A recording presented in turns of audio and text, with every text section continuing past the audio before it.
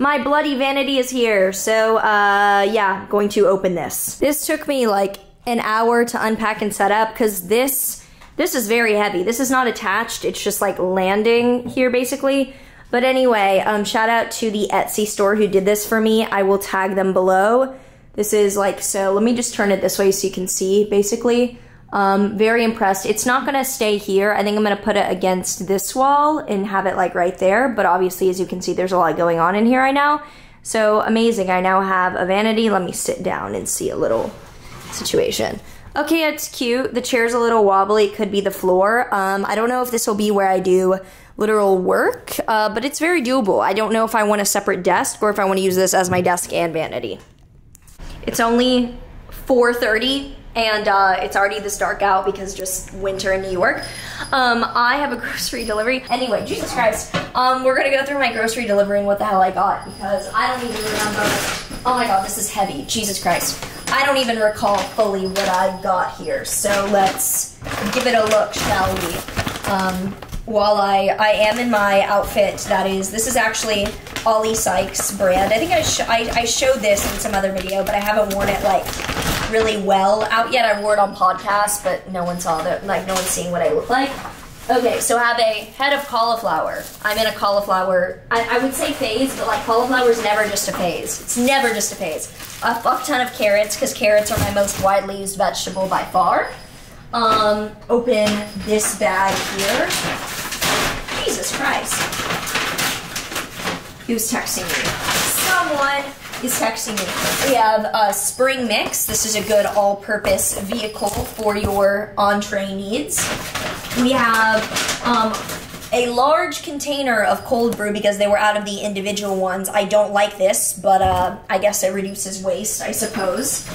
I have 2 kinds of tofu because I wanted to try one out. So I have just the normal extra firm tofu that I use, and then I also have chickpea tofu because I felt like being a little bit exciting. I've never tried this, so we're gonna see how that is.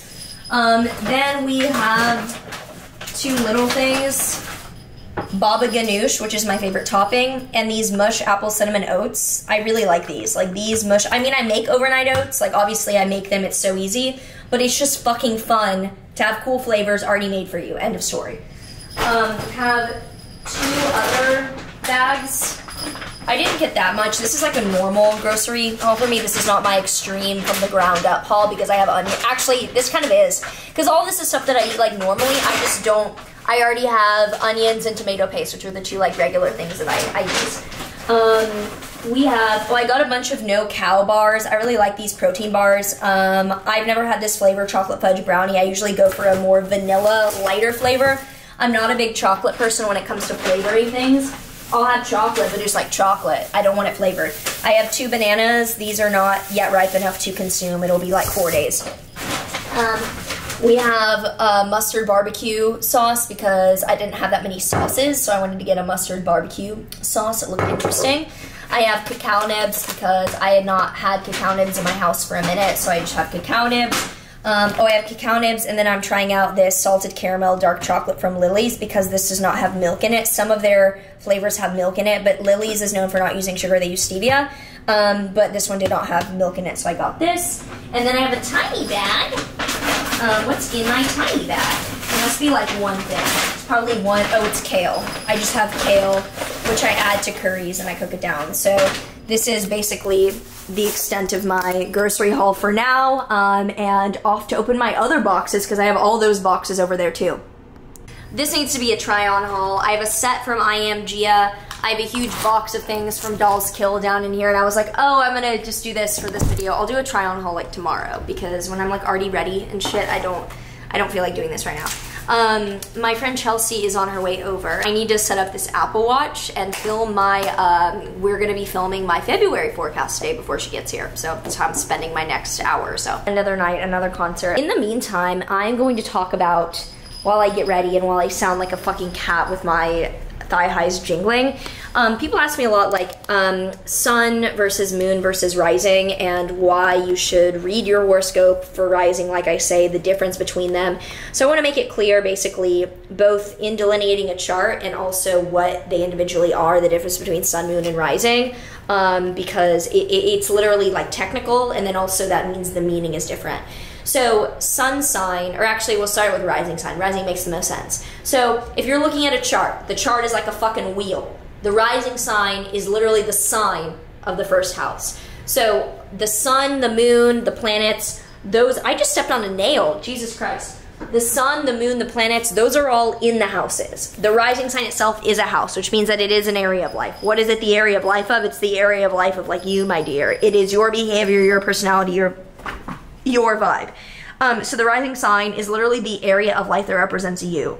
You might have your sun or moon in there, adding detail. But like the rising sign itself is very much boom. This is the area of the chart that describes your personality, your mannerisms, who you are. This means that the sun or the moon can show up there. It might show that one of your goals, which is the sun often, is literally like you being seen and your personality, etc. Or if the moon is in the first house, it could show that like you feel safe when you're seen and when you're given attention and when you're providing that light to others. So the rising sign itself is the archetype that describes the behavior that you're putting out in the world. Let me put a little bit of this lipstick on. This broken half, it's gonna run out in like a day, I think, because it broke and there's barely any left in there now. RIP. Shannon, you got me this. Thank you. I have used it like every day since. Okay, friends, running late, so I just have extra time to kill, I suppose. So rising sign, as we said, personality, character, the vibe of you in the world. Sun or moon may show up there, but it's the area of life that describes you, your vibe, your character. Sun sign often represents your goals, what you're going after, and the archetype of how you achieve knowledge in the world. Now, that might sound a little bit nebulous and woo, but it's not. So the rising sign is like the mannerisms of your behavior. The sun sign is more of like, oh, in the world, they really are achieving in this way. They are leading in the world. So the sun is an energy of light and of intelligence. The sun in the sky represents light, it gives intelligence. Like light is intelligence, it's mental. So the sun is mental. So the sun is in a particular sign. The sun lights up that sign. Like the rising sign is already there, that's your behavior. The sun is then in a house, it's in an area of life. So like the sun represents intelligence, ideas, pursuing goals in that area of your life. The sign of the sun is the archetype, it's the character, and the house is therefore the area of life that you're pursuing your goals in. So it's like my Virgo sun's in the 9th house, very detail-orientedly going after beliefs and long-term contemplation of philosophy. So the sun is directing you to where you pursue knowledge and you pursue goals. Like I said, the rising sign is literally just your behavior in general and your vibe. Then the moon sign describes your emotional nature to feel safe. It's not just how you process emotions, it's literally like what way of behaving returns you back to center. So the moon itself reflects the sun, meaning that it's a responsive, reflective energy. So what is our response in the world? Usually emotional responses. We can't really control what emotions we have. We can control our actions. Actions tend to be more sun. Emotional responses tend to be more moon. So the sign of the moon describes the archetype of your emotional nature. Your responses, how you return to center, how you return to safety. So rising sign, your personality and the way that you behave. You might have other planets in your first house which show that that connects to another energy as well. Sun is in a particular sign, showing the nature that you go after goals and that you want to be recognized, and it's in a particular house, showing the area of life that you do this in. Your moon sign is showing your emotional nature to return to center and return to safety. And it is going to be in a particular sign, that's the archetype, and in a particular house, it's going to show the area of life that you tend to feel safe doing that in. So I have the Libra moon in the 10th house, I tend to feel very safe oversharing my life online. So if that makes sense. And not, actually, I did not mean it in that way. I get mad at women who say if that makes sense all the time. For me, I literally meant like technically if that makes sense. So that is my little description of sun versus moon versus rising. We read horoscopes based on rising sign because it's literally the area of life that starts the chart. The sun and the moon fall into houses. They don't start the chart. They don't dictate where the chart originates from. Rising sign, like I said, literally rising. It was the rising point of the chart. It's where the chart like started in that way. So because of that, rising sign is generally like literally where we read the horoscopes from, because it kicks off like what It's literally describing where the chart begins. It does not, I don't give a fuck what you resonate with. Horoscopes have nothing to do with resonance. Personality quizzes are what has to do with resonance. Predicting events has nothing to do with what you relate to. It has to do with the skeleton of your chart. You can relate to like anything in your ancestry, in your identity, but like literally if you're at the doctor's office, what matters is your metrics. And that's kind of what the rising sign is. It's literally the skeletal backbone of what you're reading your chart from. So when we read a horoscope, it has nothing to do with your personality. So it has nothing to do with your sun, moon, whatever. What it has to do with is the order and sequence of life events and areas, which is set off by the rising sign. So that makes sense, and you can watch my multiple videos on that. If you just look up how to read your horoscope, Maren Altman, you'll find them.